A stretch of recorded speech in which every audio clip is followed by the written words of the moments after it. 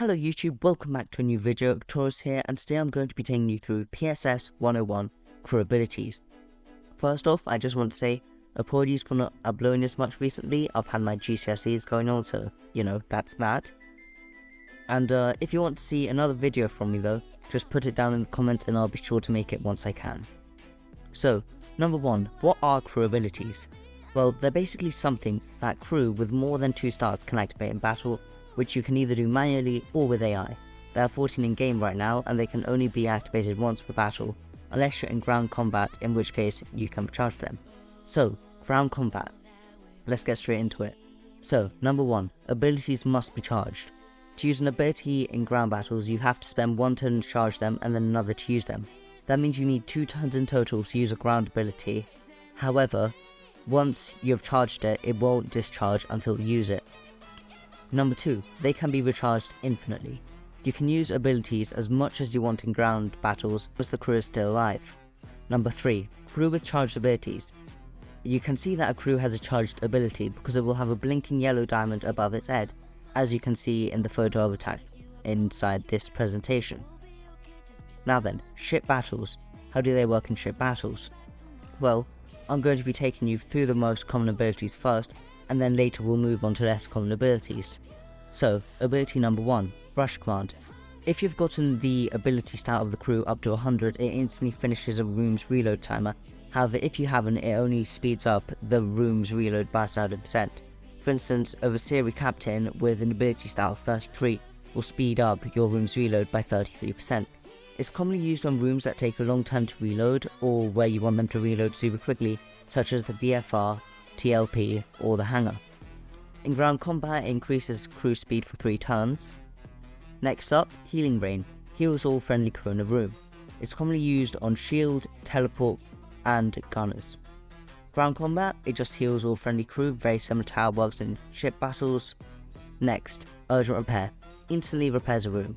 If the room is on fire or EMP'd, it removes that effect, which is quite good. If you need to quickly unlock your teleport, if your enemy manages to EMP lock your teleport. Ground combat, it decreases damage one crew takes for 3 turns. Next ability, Critical Attack. Instantly damages enemy crew. Remember, defending crew ability activates first, so if you're trying to teleport one of your boarders straight into an enemy room and use critical attack on them, if they have a defender in that room, it will activate first. Now, it's commonly used on origin room defenders, since you can just place down an origin room defender in a reactor, runs to a laser, and then if anyone teleports into that origin room, they just run back in, use critical attack, and return to their room.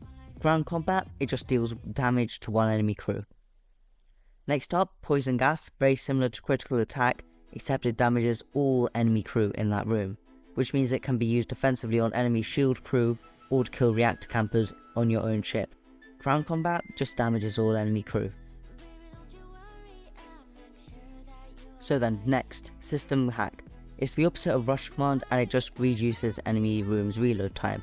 For instance, if an enemy room has done its 3 seconds of reload, and it's got a 5-second reload, and your system hack has a duration of 7 seconds, it will deduct that 3 seconds, and then make the room wait another 4 seconds before it can start reloading again. And now that's quite good if you can get it on the enemy shield battery or teleporter, since it's a bit like an EMP lock, except it lasts for longer and you don't need to keep shooting missiles at it. Ground combat, it just pauses enemy crew. It's quite similar to Cryoburst, except it only affects one crew. Next, First Aid. Similar to Healing Rain, except it only affects the caster. You'll often find this on tanky crews such as boarders. In ground combat, it heals one friendly crew. However, Healing Rain is better in ground battles since it affects all of your crew, and they normally have around the same healing. Ultra Dismantle is the opposite of Urgent Repair, and it instantly damages the enemy's powered room. It's often used on important enemy rooms such as their shield batteries, teleports, or reactors. In ground combat, it just increases damage one crew takes for 3 turns. Arson, it sets the caster's current room on fire instantly. It's often used by crew with fire resistance, which is above 100, to heal them while they camp an enemy room. And in ground combat, it just sets all enemy crew on fire and deals a small amount of damage. Firewalk, also known as Blaze Walk, leaves a trail of fire behind the caster in friendly and enemy rooms. You can see an example of AI for Firewalk crew in my AI video, and crew with this ability are often TP'd off your ship immediately since you don't want to be dealing fire damage to your own room, and then you just send them to run around the enemy ship. Again, as I said, you can see an example of AI which does that in my AI video. And in ground combat, it just sets all crew on fire, friendly and enemy crew, which is, it's only really good if you've got all of your crew with a fire resistance of above 100, because then you can heal them. If not, you just send your own crew on fire, which isn't very productive.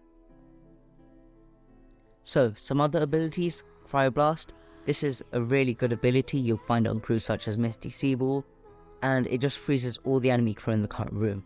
It's commonly used with defenders, and with ground combat it just freezes all enemy crew. Now Cryoblast is quite good because if your enemy, let's say, sends 3 boarders into your reactor, you can instantly send in, like let's say a Misty Seaball, freeze all of their crew and deal 3 damage. Now Bloodlust, this one isn't very common, but it halves the caster's time to attack when used. It's commonly used by boarders, and in ground combat it's the same, it just doubles the speed of the caster. Stasis Shield, quite good, can really help you if you've got a room that's being focus fired. It protects a room from enemy guns and just forces them to retarget and absorbs all damage taken while it's active. However, it does not apply to enemy crew, so if there is an enemy crew in that room, they can still attack that room like normal. In ground combat, it just makes your crew unable to be affected by any ability, friendly or enemy. Phase Shift disables enemy status effects from abilities, however critical attack and poison gas still work. It's commonly used on boarders to stop defenders' abilities such as Cryoblast, it means they won't affect you. Ground combat, caster cannot be affected by any ability, friendly or from an enemy. Now, thanks for watching, please like, comment, subscribe, and if you've got any ideas for what kind of video you want to see next, feel free to drop that down below in the comments.